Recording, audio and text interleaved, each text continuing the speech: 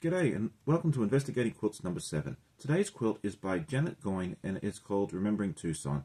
It was featured in the 2023 Mid-Atlantic Quilt Festival, and I believe the finished size is somewhere around 38 by 38. It doesn't list it here, but it is not a huge quilt.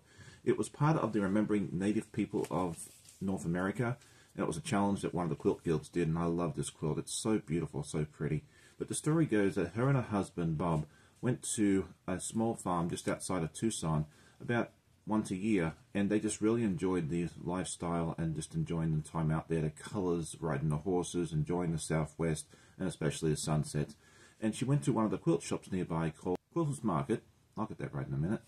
And she found this kit for this quilt, and it looked stunning. So she picked it up, brought it home, and put it in her cupboard for 4 or 5 years, because she did this in 2015, then pulled it out in 2021 to make this for this challenge, which was great. And she said it was really nice that she was able to do that.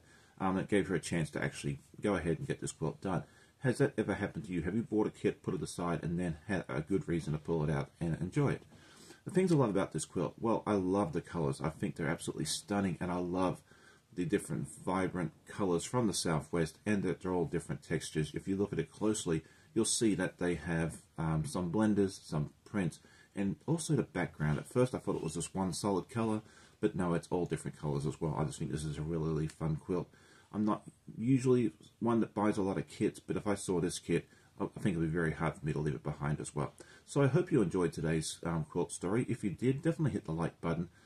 Tell a friend, and I always love hearing comments from my viewers. So hope you all have a great day. Happy 2024, and we'll see you next time. Happy sewing. Bye.